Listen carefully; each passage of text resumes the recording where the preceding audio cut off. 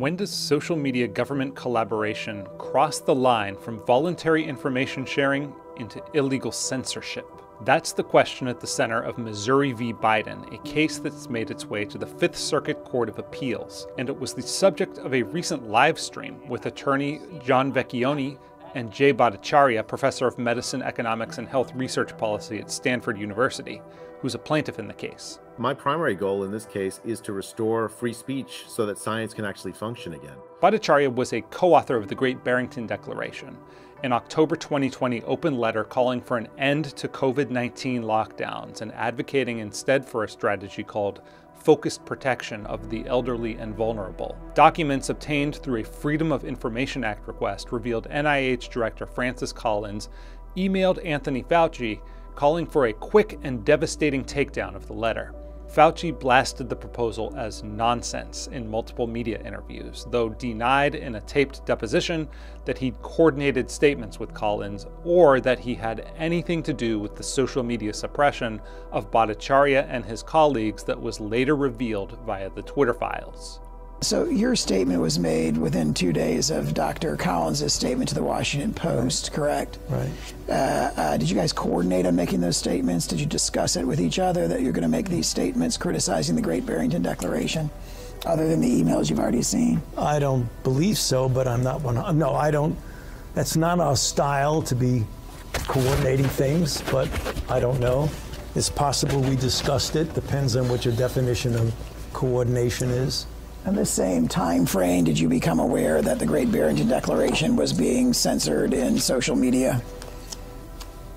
I'm not aware of any censorship of anything. Dr. Fauci, rather than trying to grapple with the actual critique we had, essentially organized a propaganda campaign. Countering the Great Barrington Declaration with coordinated statements to the media that strawman the details of the proposal might be unethical, but it is legal. The question at the center of this case is whether the resulting suppression of COVID policy dissenters, like Bhattacharya, was voluntary private action or illegal government coercion. Take this March 2021 roundtable organized by Florida Governor Ron DeSantis. YouTube removed it because of the views Bhattacharya and others expressed about masking children in school. How do you teach a child to read with face masks on Zoom? I mean, I think it's developmentally inappropriate, and it just doesn't help on the disease spread. I think it's absolutely not the right thing to do. When YouTube suppressed that video of a sitting governor talking to his scientific advisors in public so that the public can understand the scientific basis for which he's making decisions, I was stunned. I mean, I thought like good government groups should be in favor of that. Even if you disagree with what I said, at least you want to know what the advice the governor is getting, right? When Elon Musk released the Twitter files to journalists, we learned that Bhattacharya had been blacklisted, which means the reach of his posts was suppressed. We also learned that Twitter executives were in constant communication with federal law enforcement about problematic posts and users. Discovery in this court case revealed a similar back channel between the CDC, Facebook, and YouTube, as reported on by Reason's Robbie Suave. I think everyone who got into this thought, well, it's Silicon Valley. They probably want to keep certain views out because they're all a mono culture with all the same views, right, and all that. We didn't find that. I mean, all the lawyers on this case, I think, have been kind of stunned that Facebook was pushing back. They were all pushing back, and the government's yelling at them about it. So it was not the case, and I think that makes our case stronger, that these companies were all like, yeah, we want to do this. We'd be doing this without this pressure, without these calls and these threats. The plaintiffs argue that the government strong-armed big tech into doing its bidding with the constant threat to impose antitrust regulation and revoke Section 230 protections, which shield website owners from liability for user-generated posts. Both Biden and his press secretary, Jen Psaki, repeatedly invoked this threat in public. I've never been a big Zuckerberg fan. I think he's a real problem. Section 230 should be revoked.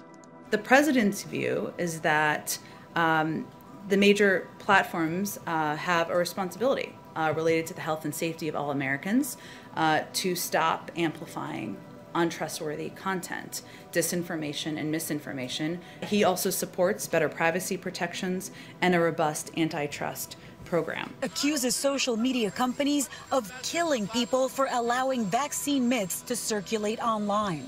They're killing people. The president has long been concerned about the power of large social media platforms, the power they have over our everyday lives, has long argued that tech platforms must be held accountable for the harms they cause. He has been a strong supporter of fundamental reforms to achieve that goal, including reforms to Section 230, enacting antitrust reforms. Does it abridge speech? I think it does. I think that you're bringing to bear, this is worth billions. 230 is worth billions to these companies.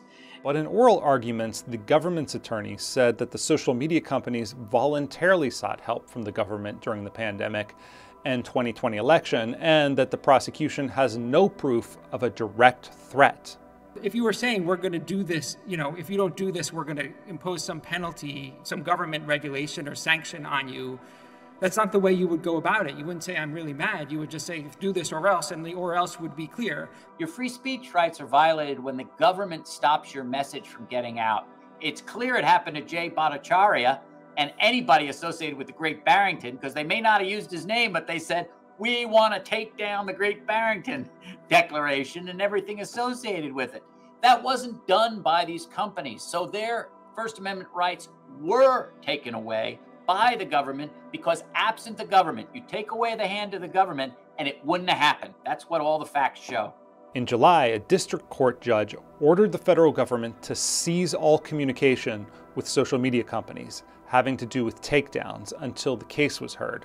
But that injunction was reversed after the government appealed to the U.S. Fifth Circuit Court. Bhattacharya says that regardless of what happens in this case, an organized political movement is what's needed to restore free speech and open scientific inquiry in America. I've always had this feeling that this idea that it would be science that would win the day rather than political power. I unfortunately don't see any other way other than to have this as a political fight in the political arena in order to win, and I don't know which direction it's going to go. Missouri v. Biden may help determine the future of free speech in America, and by focusing their sights on government actors rather than the private companies under their boot, the plaintiffs have chosen exactly the right targets. The recourse to this kind of coercive power, this suppression and violation of First Amendment rights, happened because the government failed to garner the trust of the American public.